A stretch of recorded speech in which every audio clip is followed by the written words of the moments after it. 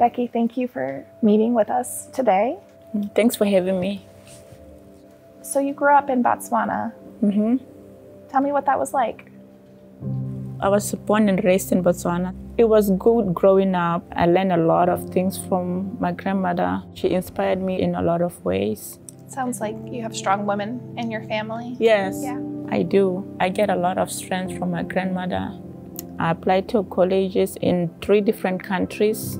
I took the opportunity to come to Rhode Island. I came here to study for travel and tourism management. Just around the time when I was about to decide to go back to my country, I met my children's father.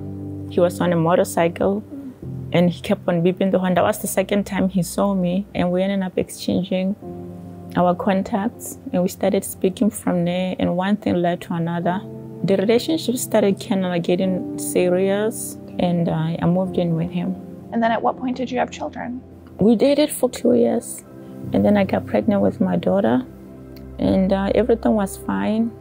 He was the breadwinner. I was basically depending on him for everything, and after I had my son, things wasn't the same. Things started to get a little toxic. It started getting worse by the day, worse by the day. Domestic violence, a lot of fighting, a lot of bickering, a lot of sadness from my side. I can still remember seeing the pain in my kids' eyes. I wasn't gonna go another day looking at my kids' sad faces like that. I was not.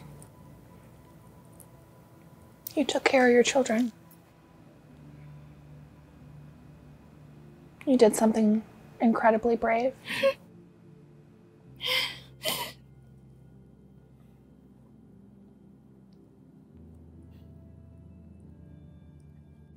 One point, the police came, and one of the police talked to me in a corner. He's like, you know, you can run away. You can go to a shelter. I can get you a few numbers. I had to get them out of that.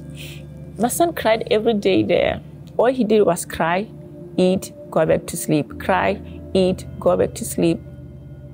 It's one of my friends, Barbara.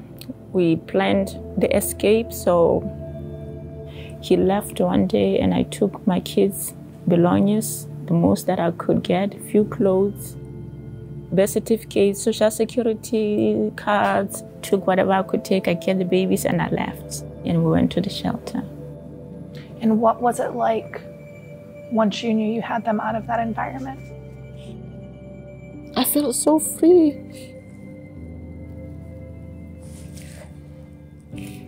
I felt so free, and I felt so much relief, so much weight was off my shoulder. I felt peaceful. And my son never cried again. He slept throughout the night. He woke up, he was happy. He was just a normal baby. Being at the shelter wasn't easy. It's not the most glamorous thing, but like I said, it's not about the comfort, it's about being safe, right? Crossroads helped me. I had caseworkers, the management, they're very, very helpful. They really care. We had to be productive, get things done, get things moving, apply for places to stay, finding schools, finding jobs, making things happen, making moves. I went to Kingston Crossings. Crossroads referred me to that, and I filled out the paperwork. And then they had a place for me in the kids. It was like a 3-bedroom apartment that we stayed in. And we've been staying there since. When I moved in the first day, I was playing music. I had wine. It was so liberating to just be in your own space. What was it like for you being homeless with 2 children? And what do you want other people to understand about that? Being homeless with small children is one of the hardest things. Escaping domestic violence and finding a place like a shelter is the best thing you can do for yourself and your children. You were blessed with those children for you to be responsible. Get up and get them out of there. Don't worry about who's gonna say what your neighbors are gonna think, what your friends are gonna think. This can end up being fatal. Talk to your friends, somebody will listen, and somebody will help you.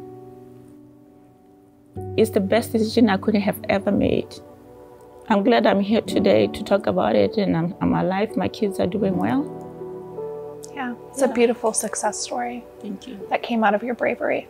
Thank you. And you know what? We are women. We have superpowers. We can do anything. Absolutely.